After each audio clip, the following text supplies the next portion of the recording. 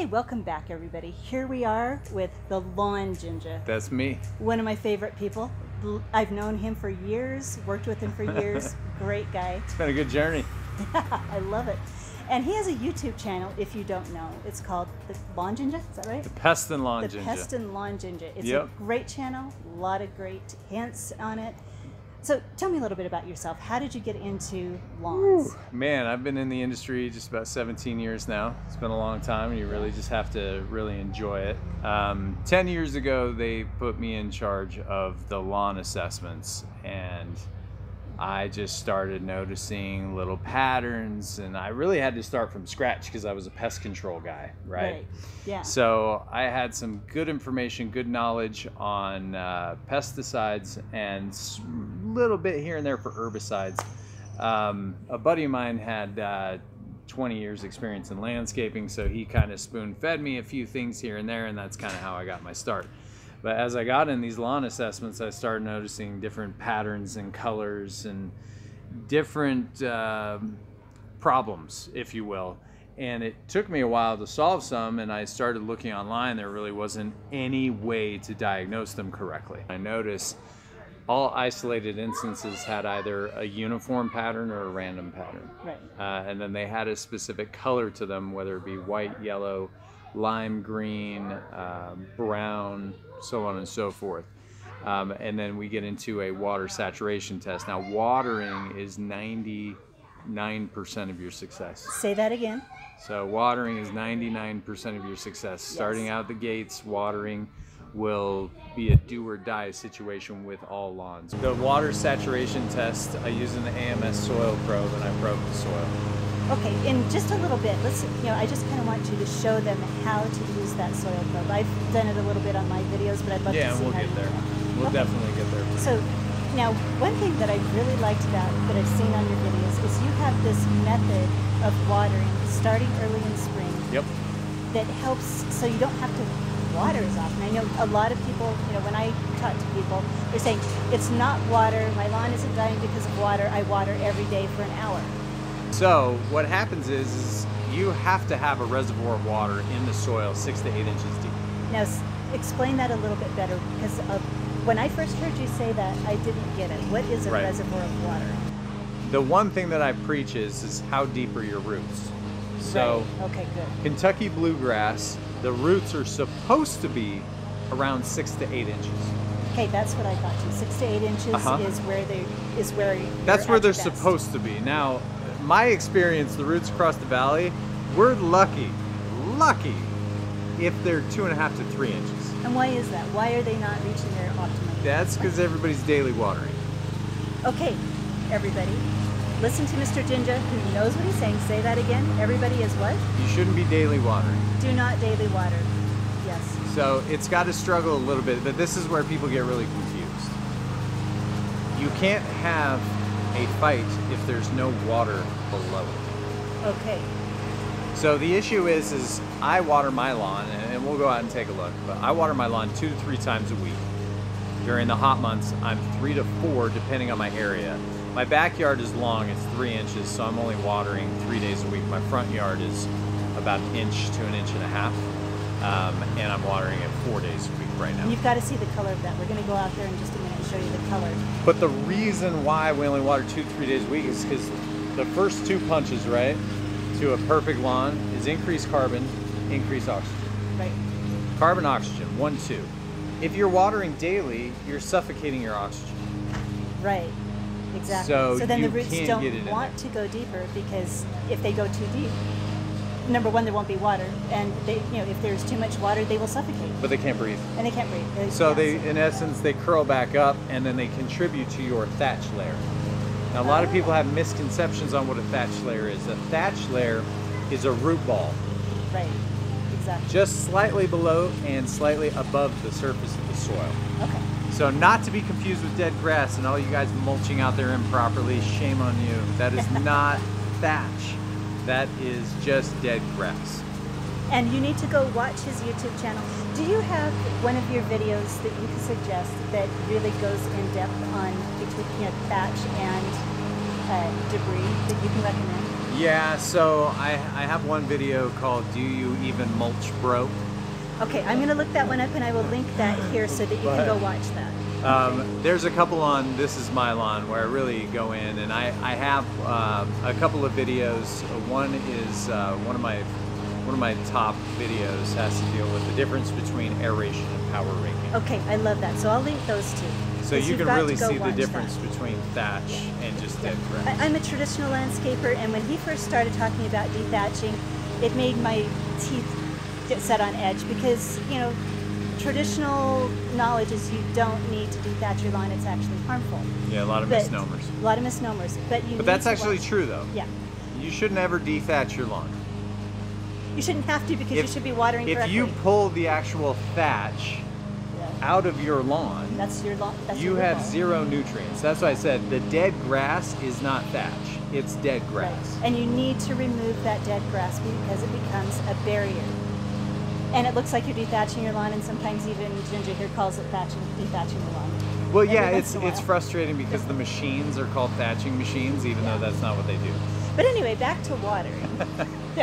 You want to water deeply and infrequently. Let's get into that. So actually first, let's talk about the reservoir. How do you build the reservoir? Why do you build the reservoir? And then how does that contribute to having to water less? Okay, so this is where everybody gets a little frustrated because they don't understand the technology, right? Right. You're fighting evaporation and you're fighting transpiration. So just like we transpire through our armpits, your grass has a certain amount of transpiration that's occurring. It's what, we're in August now? Yeah, it's beginning of August. So just our evaporation rate, where we're at, which is really dry, we're 1 3/4 inches. So I do a water output test to figure out how much water is actually coming out of the sprinklers. That is good. I'm going to go over that in another video. Yeah. Yes. Yeah. And so then I am watering 1 3/4 to 2 inches per week. So you're replacing the water that you're losing. But the issue is I just want to replace the evaporation. Right. I don't want to replace I don't want to shove more water in. Exactly, because if you water properly in the spring, you have a reservoir there already. Right, not to be misunderstood. So reservoir does not mean sopping wet. Right, so it just means that we have an isolated amount of water 6 to 8 inches deep. So we'll go over this a little bit with my soil probe. I put the soil probe in the lawn. I want to see my probe go about 6 to 8 inches deep. I want to see it visibly moist, not dry. The problem with drying your lawn out, and the problem is when the soil is dry, you don't get the mycorrhiza, which is a beneficial bacteria that's solely in charge of transporting nutrients through the plant. The plant doesn't just suck nutrients in, contrary to what people believe. It's beneficial bacteria and it's microbial action. So you have to have that. The first thing it needs is water. And just like any bacteria, it's just sitting there like a little virus and replicating itself. So the more beneficial bacteria, the more mycorrhiza you have, the more beneficial the ecosystem. It all pulls together, but it all starts with water. So 6 to 8 inches, not too wet. And how do you get that 6 to 8 inches? Because you don't water that an hour every day to get that. Yeah, right. No, it already has to be there. We're just replacing the evaporation. So if your lawn is already bone dry, you may have to daily water for 5 days. I mean, think about this. Just food for thought. Average system is like 0.6 to 0.75 inches per hour. Oh, so you may need to water quite a bit for a few days. So if your area, let's say you have an isolated area that's bone dry, you may be 10 hours behind on watering. Okay. Just to get back to 6 inches. Now that doesn't mean that necessarily you have to do that all in one sitting. Right. Because the soil's only going to accept so much before it washes off. As I said, daily watering for an hour a day to get you back caught up would be the proper thing to do. And then once you get caught back up, you wean back. But it's kind of difficult once you have a lawn that's been dehydrated and you're starting back at zero again. You have to be very patient because if you do things too quickly, the wrong time of the day, and this is going to surprise you though, but I tell people to start watering about 6 o'clock at night. Okay. Because if we get a humid front coming in and there's too much water on the top layers, it's going to give you a fungus. Okay, so that, you want to... So either really early in the morning at about 3 or 4 a.m., that's when which is the ideal time to do that, so that way your last station goes off 30 minutes after sunup. It Right. burns those top layers off to avoid fungal issues. Okay. But when you're shoving water back in, you may have to do it starting at 5 or 6 at night to cool that area off, just for maybe a half an hour, and then do your main watering the next day. Okay, I love that. So I just want to go over one more thing, and then we're going to go look at your lawn. But what I like to do in the spring, and the Ginja here, he talks about it on one of his videos, is drought stressing the lawn. You want Yep. to have your roots go deep, and they don't go deep if it's, you know, if there's too much water down there. They start drowning, so like you said, they'll circle back up. So I will, in the spring, you know, you can't do it on wet springs like this year. That's yours. Well, actually you can, you just do it later in the year. I had to do mine in May. Yeah, I did mine actually in June. Yeah, not surprising. Yeah, so you let the lawn start to look like it needs water. It will change color. When you walk across it, you'll see footsteps, and you're going to say, oh no, my lawn's going to die. Then you water it really deeply. Give it a good, you know, I normally water 25 minutes on my regular sprinkler heads. I water it an hour. Get that, you know, push that as deep as I can, push some water down, and then I let it dehydrate again. And then I push the water down again, and then after that, I water it 2 to 3 times a week, and that's it. And, yeah. So anyway, let's go look at the Ginja's front lawn, and we'll look at his back lawn too. One thing that I want to point out, though, the point of this exercise is to get rid of fungus. So that helps get rid of fungus. Right. Too. So our top two in our area are leaf spot and melting out. They work hand in hand. Okay. And so the point of that is to push that out before it happens. Now, slightly dehydrating the lawn is a little bit different. We don't want to cause the lawn to go into dormancy stress, Right. which is where it goes brown. You just want to see those edges start etching in. Yeah. And be slightly different color than everything else. Yeah, it turns a little bit then gray. push the And like I water said, back you can in. see the footsteps as you go across. Yeah, but let's go check out Yeah, the soil let's go probe. see. Here is the Ginja's front lawn. Now, it's Yeah. a little different than your regular lawns. Yeah. A week ago, I had my lawn at 1 inch and I just scalped it, like completely scalped it. I usually keep it at 1 inch, but I had let it grow out to about 5 inches. You need to watch that video. It's just like shocking to have it look like this And again. then I scalp it down to here, and this is what we got 2 yeah, weeks let's show later. you. Let's get in here. And look this at is the second time I scalped it. Look at the color on that. So, but yeah, the At 1 color's inch. okay. Like, And it's at 1 inch. So, you know, normally, this most is super normal lawn, short. you know, but homeowners. you can't do that. You can't mow your lawn at 1 inch. No, I didn't think you could until I'm I sure watched you your can videos. tell. Give you a quick look on his backyard here. Okay, so we've got party in the front. No, business in the front, party in the That's back. right. This is more typical lawn length. With poop. Yeah, never mind the poop. Dogs are important. I show people everything. So Yeah. So anyway, let's talk about watering. How often do you water these again? the front yard I'm at 4 days a week, the backyard I'm at 3. That's amazing. Yeah, so the front yard I'm doing 2 inches, the backyard I'm doing an inch and a half to an inch 3/4. Okay, yeah, so the shorter the lawn, the more you need to baby it, but Yeah. you can still have it be green. Well, it's not as long, so Right. what happens is you're going to get more evaporation. Yeah.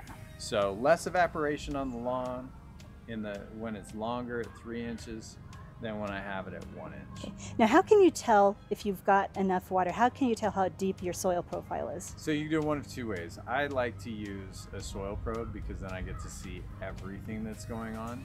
But the average homeowner can just use a screwdriver the same way that I use my soil probe. Now, I have a soil probe. I know you have a soil probe. Let's pull one out and let's Yeah. show them how to do it. Yeah.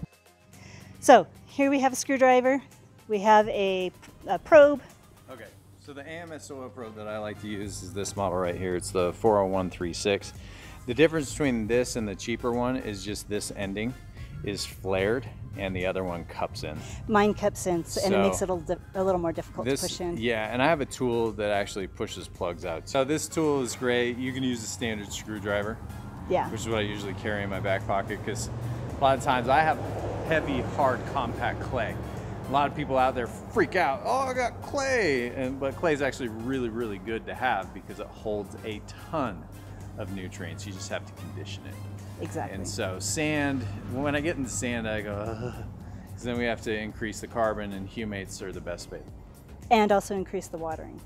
Yeah, well, you just have to do more days and less minutes, which is what Right, I don't like to exactly. do. Yeah. So, Yeah, because people don't get the less minutes part. They'll water more days and keep it up at the same amount of minutes. so commonly I'm going to go to the greenest part of the lawn just to see where I'm at, which I have a little mushroom over here.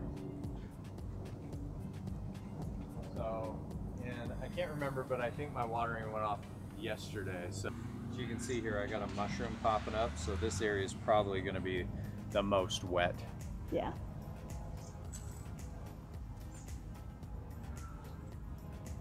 So you can see this is a perfect plug for me. I didn't hit any rocks down below, but you can see how thick and dense. That is clay. Straight clay. I've shoved in probably, I don't know, I think 150 pounds per 1,000 square feet of calcium this year. Oh, wow. Kind of open it up to allow the water to pass a little bit easier, but you can see it's malleable, hard, compact clay. So the last thing you want to do is to ever let this dry out. Now, a couple of things, if I can get this out, that I like to show people is the thatch. Let's see here. The roots are so strong. You can see I've got actual roots over 6 inches under. That's doing really well. But if you look at my root bases, especially right there, you can see the tip ends are white. And that's the change that I like to see with the fungus. The beneficial fungus in the mycorrhiza is actually kicking now. Oh, good. Okay. I didn't know that. I didn't know that's how you could tell. Yeah, most people's roots are going to be just brown and all browned out. So we'll just take this off. But this right here is your thatch layer. It's actually the spongy accordion root ball. Yeah. Now, a lot of people with lawn aeration, they want to know, hey, should I remove my plugs? Well, when you remove your plugs, this holds a ton of nutrients. And this is where most of your minors and your micronutrients sit. But man, this makes me stoked. Look at how long those roots are. Yeah, but you can see how dense they are and how many and how coupled they are. So what you're doing is absolutely working. This is the proof. If you want to go, prove to yourself that whatever you're doing on your lawn is working, go out, pull out a plug, and look at the roots. Yes, and so, but look at the tail endings on this. Yeah. That's the bacillus that does that. Okay. It causes it to flare and to spread. And so I've got a few organic things going on, but you can see it's really happy. You take that screwdriver, let's see, over here. Take that screwdriver with just a medium push. You can do the same thing at home. Yeah, so this is, if you don't want to buy the soil probe, you can use a screwdriver. Just a medium push. A guy like me, I could shove it through all I want. I just want to see organically what it's going to do. And look how that slides right in. And then you couldn't see it on camera, but it just starts to stop just right below. Before this screwdriver isn't quite long enough to do exactly. Then you're just going to measure it with your finger. So yeah. And normally what I do is we go over to a lawn like my neighbor's where he's got some obvious drought stress issues. Let's go over there and look. At another lawn. As you can see, it's not the same color as the Ginja's lawn. And this is drought stress. So we're going to show you what that looks like. So first of all, again, we want to go to the greenest section, just see what normal is. So and that's a good point. This would be his greenest section right here. And as you can see, again, optimal levels. I'll show you the condition of his roots. They're just brown. Okay, so there's the difference. You can see the difference there. It's not quite conditioned how I like it. The bacteria is not quite flowing, but he has a history of drought stress. Okay, so here goes the screwdriver. I hit a rock, and sometimes that's going to happen. Yeah, and you can tell it's a rock because it, it makes a noise and it's just hard. Medium push, and it goes down in. Just the same. Okay. Okay, so here we are with the Ginja again in his neighbor's backyard. We've got some drought stress. Let's show you what that looks like with the soil probe. Now, I probably would not be able to get the probe in there because I do not have the size. Here's what I want you to look at, right? So we do have technically about 1 inch of water, and then it is just dust. Okay, so if you think you're watering enough, you need to be able to assess whether, if you don't have a soil probe, you could even use a shovel. But you've got to see how deep that water is going. Look at that. So it's just dust. So I have seen people who think that they're watering enough. They're watering every other day or every 2 days. Let me show the screwdriver. Yeah, let's go. And it really, same area. for some reason, is not penetrating into the soil. a moderate push. And it's not And then going what in. I'm going to do is I'm going to measure it out. And you'll notice same length. Yep. So there's really no difference. It's just one you get a visual and one you don't get as much of a visual. You just have knowledge, water knowledge. And But it water works. knowledge is vastly important. Yep. Don't guess, have the knowledge. Now the screwdrivers I get them from Harbor Freight. They're like 2.5 feet long and they're a little Okay, bit perfect. wider. The reason why I like that is because the density around and the diameter is thicker. So you're not going to go down as far, you know, Right. as if it was skinny. So you get a more precise reading as you would this, you know, 3/4 inch diameter. Perfect. Pay attention to your watering. That is very important. We're going to cover more on watering this week, but anyway, thank you again. Yeah. And if Appreciate it. anybody out there tells you can't do it, try it. Yeah, do him. That's the story of my life. Listen to him. Yeah. Okay, well, thank you and have a wonderful Garden See you Wise guys. adventure. Take it easy.